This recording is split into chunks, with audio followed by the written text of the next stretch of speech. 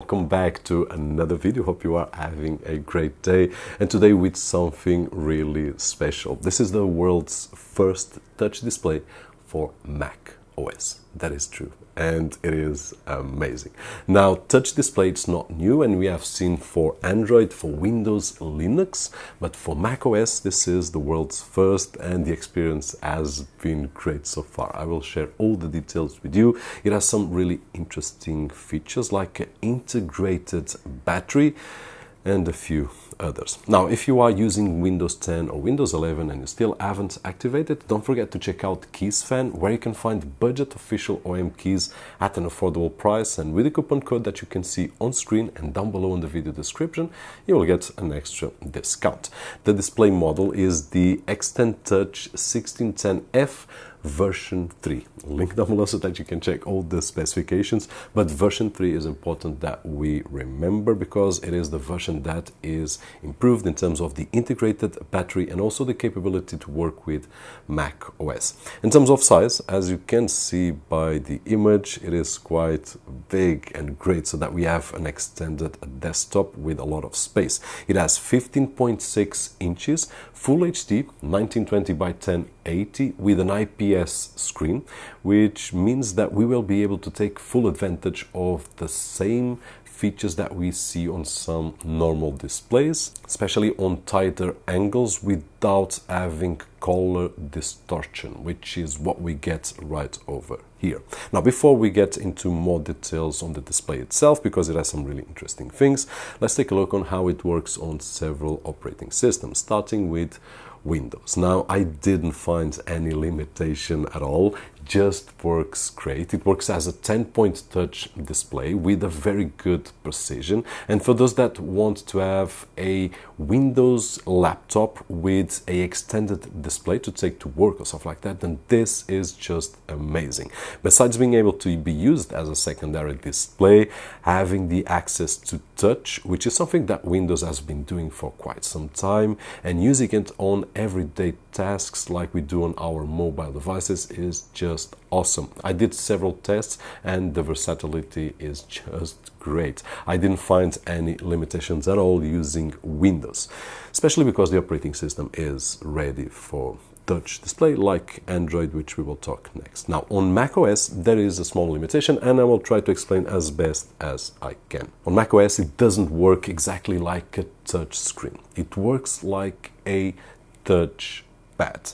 Now, for those that don't have a Mac, it's a bit more difficult to understand this, but for those that have a Mac, you can imagine the difference between the touch screen and the touch pad, or the track pad to be more precise.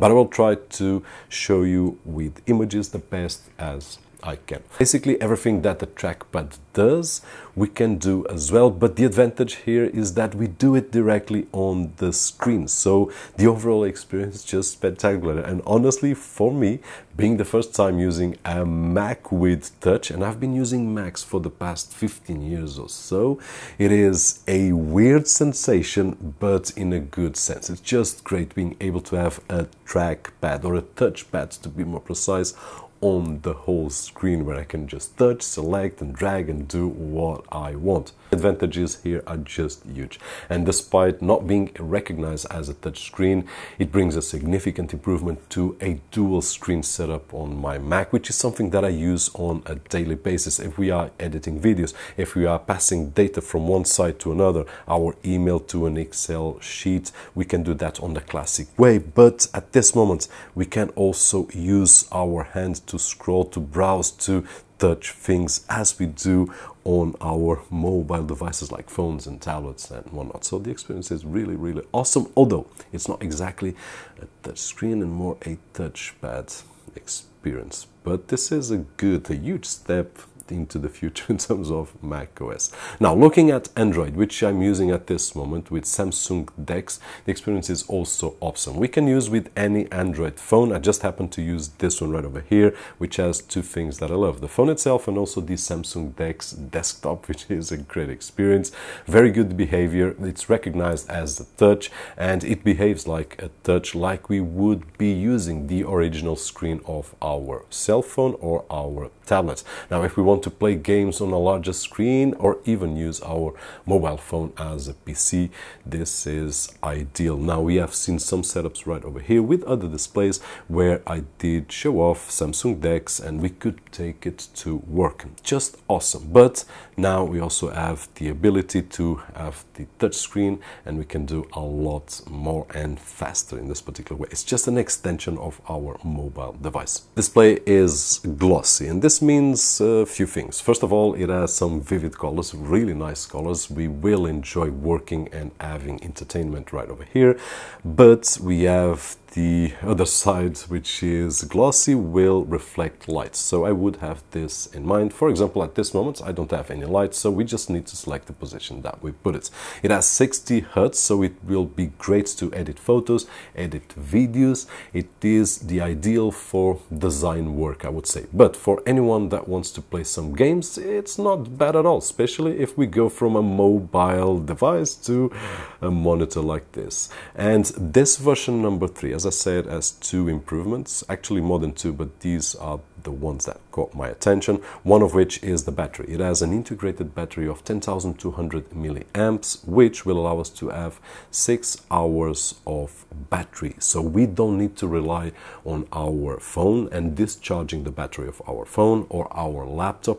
We can use it with everything that we want. It just needs to have an HDMI port, which, by the way, is one of the improvements as well. It has a full HDMI port right over here, which sounds like something really simple, but most of the displays and all of the displays that I've used so far, micro HDMI or mini HDMI, which is the most common, and we also have to have an adapter or a different cable, and here it's just an HDMI, normal HDMI cable, which is great. Now, talking about the inputs, we also have 2 USB Type-C ports and the HDMI that we have seen. We also have a 3.5mm audio output, and it is 1 centimeter thick, which means that it's 1 millimeter thicker than version 2, and the reason is battery and also the HDMI. Now, in terms of weight, it weighs 1 kilo without the magnetic cover and 1.5 kilos with the magnetic cover. So it's not the lightest thing, but